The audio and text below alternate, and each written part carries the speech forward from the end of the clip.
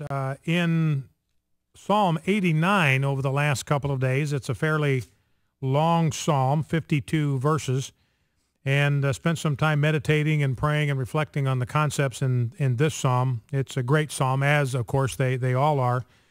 Very familiar, a couple of very familiar verses out of Psalm 89. A couple of the songs that we use in worship are inspired, come right out of this psalm, reading out of the ESV. Psalm 89:1. By the way, this psalm was written by Ethan the Ezrahite. You probably did not know that a guy by the name of Ethan wrote part of the scriptures, but here it is. So one of the little-known authors of the Word of God, a guy by the name of Ethan the Ezrahite. Anyway, here's how Psalm verse 1 goes. I will sing of the steadfast love. The King James translates it mercies. I will sing of the steadfast love or the mercies of the Lord forever. With my mouth I will make known your faithfulness to all generations. And then another one down in verses 13 and 14, another familiar worship chorus comes out of this verse. You have a mighty arm, strong is your hand, high your right hand. Righteousness and justice are the foundation of your throne. Remember, we sing that song all the time. Righteousness and truth is the way it's translated in that song or articulated in that song. Righteousness and justice or truth are the foundation of your throne. Blessed are the people, therefore, who walk, O Lord, in the light of your face, who exult in your name all the day, and in your righteousness are exalted, for you are the glory of their strength. And the psalmist is talking about the kind of God it is that we serve. And he says this, who in the skies or who in the heavens can be compared to Yahweh, talking about the God that's revealed in the scripture. There are other gods out there. There's Allah.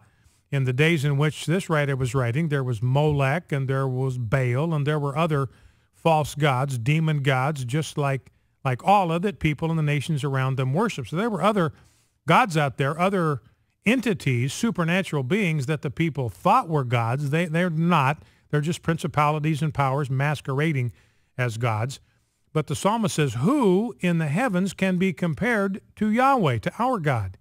Who among the heavenly beings is like Yahweh, a God greatly to be feared in the council of the holy ones and awesome above all who are around him. O Yahweh, God of hosts, that's the God of the armies of heavens. When you hear the phrase, Lord God of hosts, hosts is a word that in the Hebrew means an army. So this is, you think of host as a guy in kind of a tuxedo and kind of got a napkin draped over his arm. That's not what he's talking about. He's talking about warriors. He's talking about green berets. He's talking about Delta Force. And God is a God who rules over an unseen but very powerful army of the heavens. That's what the scriptures mean when they use the term host. O Lord God of hosts, who is mighty as you are, O Lord, with your faithfulness all around you. Well, the answer clearly is no one.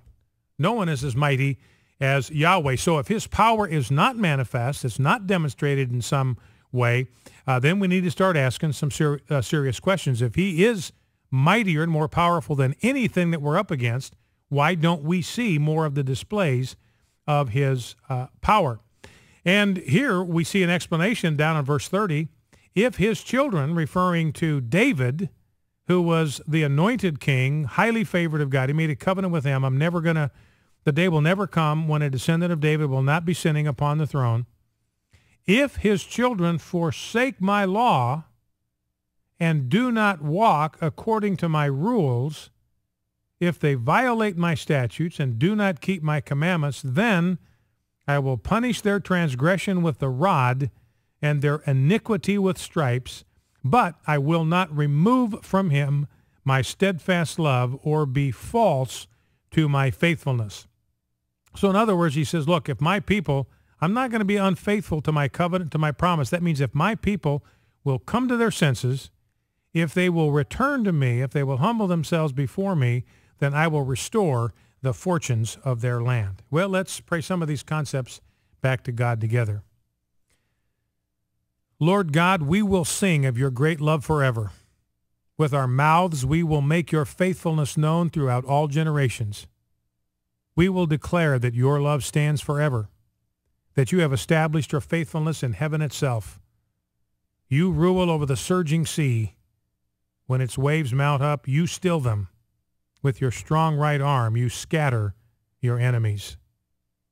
The heavens praise your wonders and your faithfulness in the assembly of the holy ones. Who in the heavens above can compare with you? Who is like you among the heavenly beings? In the council of the holy ones, you are greatly feared. You are more awesome than all who surround you. O Lord God Almighty, who is like you? You are mighty, O Lord, and your faithfulness surrounds you. The heavens are yours, and yours also the earth. You founded the world and all that is in it. You created the north and the south. Your arm is endued with power. Your hand is strong, and your right hand is exalted. Righteousness and justice are the foundation of your throne. Love and faithfulness go before you. I pray this day for myself and for my family, for the listening audience of Focal Point and AFR Talk, for President Obama and all of our elected officials, for every man, woman, and child in the United States. And I pray that we will learn to acclaim you and to walk in the light of your presence so that we may be blessed.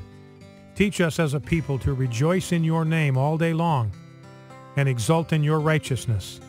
Be our glory and strength and shield.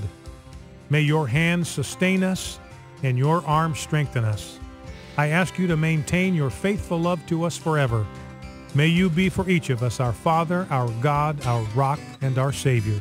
In Jesus' name, amen.